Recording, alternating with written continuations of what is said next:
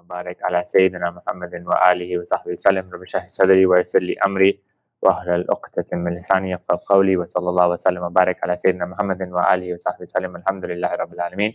Sorry to keep everybody waiting. It's having some technical difficulties, but alhamdulillah, I think we got it resolved. Alhamdulillah. So we'll go ahead and inshallah just dive right in. Today we are going to be focusing on two different sections of the book. One in which Imam al-Haddad is going to be talking about aqidah, or belief that we need to have, and we'll kind of breeze through that section inshallah, and then we'll get to the next one, which is where he's going to be talking about how we prioritize our religious obligations. So last time we covered the ways in which we should follow the book and the sunnah, right? Follow the kitab and the sunnah, where the Prophet ﷺ told us in many hadith that if you stick to the Quran and you stick to the sunnah of the Prophet ﷺ, inshallah, you will be saved and you will be in a good state. And so that's the framework for which we'll use to continue into this discussion now. So he talks next about aqidah and belief. And aqidah is basically the creed of the Muslims, right? What exactly do you and I believe? And he mentions that this is very, very important as you progress upon the spiritual path, to actually have a very clear understanding of your belief. Most of us, we learn this either when we convert into Islam, if we entered into the religion later in our life, or when we were young. But it's important to refresh it. And he says it's important to have kind of systematically at least review it at some point in your life. And so the most important thing here is making sure we're following the correct belief, right? There are, generally speaking, the majority of the Muslims are following similar types of beliefs, but that's not always the case. Over the course of the last 1400 years, there have been quite a lot of various sects and divergent beliefs that have developed. And so it's important to follow what Imam Haddad is saying now, is the beliefs of the group known as Ahl Sunnah wa Jama'ah. Ahl Sunnah wa Jama'ah, that you want to follow that type of creed and you want to follow that understanding of the religion. And so there are various books, when this is not a lesson on aqidah, so there's various books that someone can dive into to try to understand those. But what is that? The basic creed of the Muslims is you believe in Allah, you believe in the messengers, you believe in the angels, we believe in the books, we believe that all of the prophets came down with the message of Tawheed and with the message of oneness of Allah. We believe in the afterlife, we believe in the grave, we believe in the realities of the grave and the punishments of the grave and the good aspects of the grave. We believe that on the day of judgment, we believe then in heaven, we believe in hell, and so on and so forth. And those are at least intellectually, we start to believe those things. But as he's mentioned throughout, and we've been talking about, that the belief gets to a point where it starts to become reality, right? It's not just an intellectual concept. You go from ilm al-yaqeen, the knowledge of certainty, to ayn al-yaqeen, to the eye of certainty, to haqq al-yaqeen, to the truth of certainty. And that as somebody practices and works on themselves more and more, they start to attain these levels and they start to attain these actual beliefs, or they start to attain these actual realities based on their beliefs. So that's kind of what he's mentioning here, right? Then what's important to do as a practical takeaway is to review one basic text of aqidah at some point, ideally with a teacher, with a scholar. And there's various also kind of classes that people can follow along online in which texts of creed are taught. A very, very solid one that's recommended is the creed written by Imam al-Ghazali in the second book of the Ihya Ulumuddin. It's just been translated. So if you just search Imam al-Ghazali and then Aqidah or Creed, you'll be able to get that as an English translation, excellently translated over the last couple of years. And just review it and read through it, right? So just kind of know, okay, what are the beliefs of Ahlul Sunnah wal Jama'ah? What he also mentions is don't go too deep into the kind of theoretical aspects of belief, right? Your actual yaqeen, your actual certainty will not be increased by studying and memorizing all these facts. It will be increased by understanding and then by implementing the religion and working on ourselves. That's as we start to increase our yaqeen. But again, we just want to study this at some point. And so the risk of not doing this is we start to get into some confusing beliefs. There's beliefs out there now that every single religion is true, and Islam is one of those many true religions. That's not the belief of the Muslims. There are people within the tradition of Islam who might believe that belief.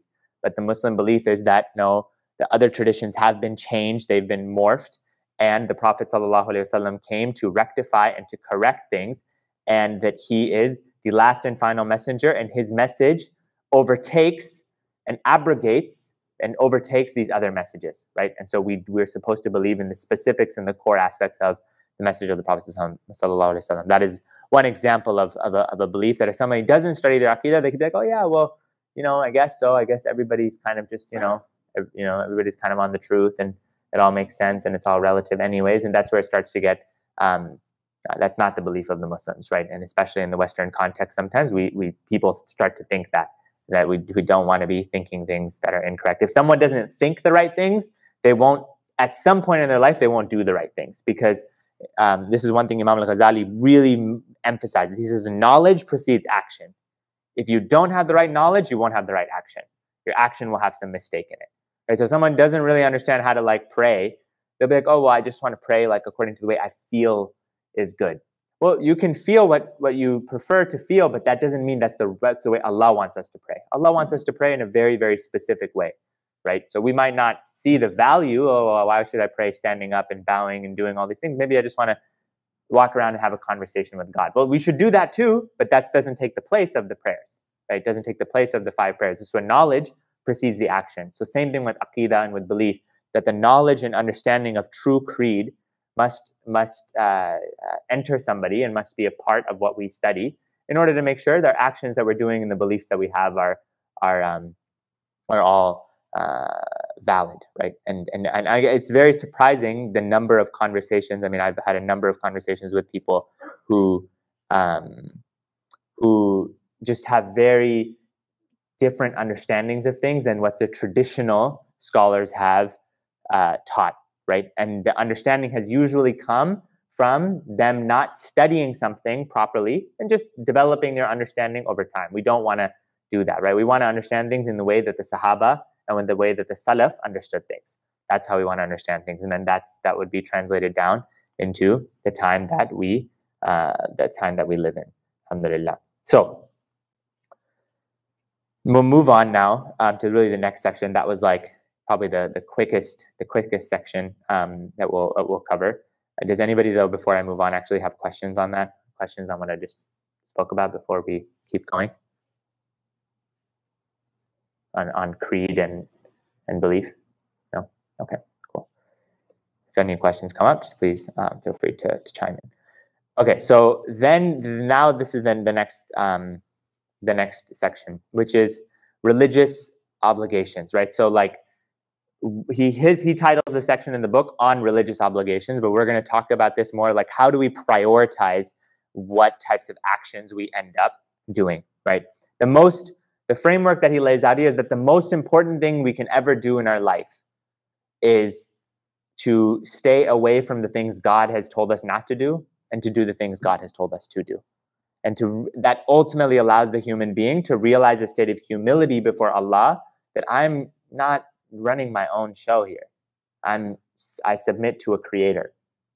And if someone doesn't have the humility to recognize it, they still submit to somebody else. Everybody's following somebody. Especially in the days of social media, everybody's following each other, and everybody's following someone, following this celebrity, following this politician, following this person, following this philosopher, so on and so forth. But the Muslim, they follow the Prophet ﷺ, and the Prophet ﷺ is getting his deen from Allah, right? That's who the Muslim follows. So the core goal in life here is to obey what he has told us to do and stay away from what he told us not to do, right? So Imam al-Haddad, he talks a lot about, in the last maybe 5 or 10 different sections, that all the extra actions you can do, what he calls supererogatory actions. He says, get your basics down and then start doing extra things, right? Start doing extra nawafil prayers, start reciting the Quran often, start to learn knowledge, start to do the sunnah du'as of the Prophet ﷺ, and so on and so forth. But now what he's going to do is he zooms out a little bit and he says, just remember that before you get too deep into the extra, make sure you're prioritizing your actions correctly, right? Make sure we're prioritizing our actions correctly. So he says it's better to perform all of the obligations that God has set, all of what's called the fara'id, the fard actions, which are, few things, right? But there are very critical. And stay away from the haram things and not do any extra. Not do anything extra, not do any extra du'as and any extra things, but just do the basics. Then it is to do some of the fara'id and do a fair amount of extra and kind of sort of not really stay away from the haram. Just stay away from it when we want to, right? He says that the first is better. And it's interesting because in our time, it's very difficult to really prioritize the obligations. And I'm going to talk about this in kind of what context do we mean here. But in our time, it is difficult to prioritize the things that God has told us to do and to stay away from the things God has told us not to do. It can be difficult. And so many times we won't know how to prioritize things. And so we will say, oh, well, I live in the West. This should be fine. I'll go ahead and do this haram thing. And then I'll make it up by doing a bunch of extra good deeds, right? But that's a fine way to look at it. We shouldn't stop the extra good deeds, but it's not the correct way to look at it. It's not the way that Allah would want us to look at it, right? Allah has an order of priority, right? And He mentions this in the famous Hadith Qudsi, which is mentioned in this chapter, that my servant does not draw nearer to me except that I've made obligatory on them. Obligatory. And He hasn't actually made that many things obligatory, contrary to maybe when we were growing up and we learned about the rules of the religion, we're like, dude, this religion is all rules and no fun, right? Like that might have been the way we thought about it, but at some point you get to a point in life where you're okay, no, alhamdulillah, this is doable, right? There's rules to everything. And if you don't obey the rules, I was just driving on, I don't know if anybody saw the construction on Telegraph, but like they're like redoing and repaving the road. This morning I was driving on it and like there's no lanes anymore because they are still working on the road. And so like one car is kind of driving here, one car is driving here, one car is like driving in the middle. Like there's no very, very clear lanes. And the thought that came to my mind, I was like, subhanAllah, what if life had no lanes? Like what if Allah gave us no boundaries in life, right? That everybody, and we see that manifesting in the Western world today where people they don't want to go by any lanes, no rules. It's my rules, it's my way, right? My way or the highway. It's just this is the way I want to do things. There's no boundaries. If you have no boundaries, you eventually result in problems starting to happen, right? Or maybe it doesn't happen in the first 5-10 minutes, but at some point while someone is driving, if you ever drive in a country where they don't, even if there are lanes where they don't really follow the rules of the road, you'll see what I mean here. At some point, people are just like merging, going here, and then at some point someone's going to hit somebody. An accident's going to happen, right? And so Allah gives us rules not because He's trying to punish us or to make us be like, oh, now you have to live a very, very boring life. That's not the point of the rules. Allah gives us rules so He can benefit us. He knows that, hey, this is a creation I created that's weak, right? And they need guidance on how to figure this whole thing out. Because I am the one who also created this game of life. And now I'm going to give you the rules of life, right? And this is the rules by which you can attain nearness to Allah. And this is the rules which we can attain the pleasure of Allah. And that is the ultimate goal, to the point where Allah mentions in the Quran how much regret people will have in the next life. Because they'll be thrown into, and there's various verses which mention it, they'll be thrown into the hellfire and they'll ask Allah, Ya Allah, just one more chance. Just let me go back. Let me go back and I'll change my life completely. Everything it is that I didn't, everybody around you doing something, and you're like, I can't do it. I can't do it because it would displease Allah. It does take patience. But that is at the point at which patience, Allah says He rewards patience. When He says, Allah yuhibbu sabirin. He loves the people of patience. Then He says He's with the people of patience. And then He says He rewards the people of patience without any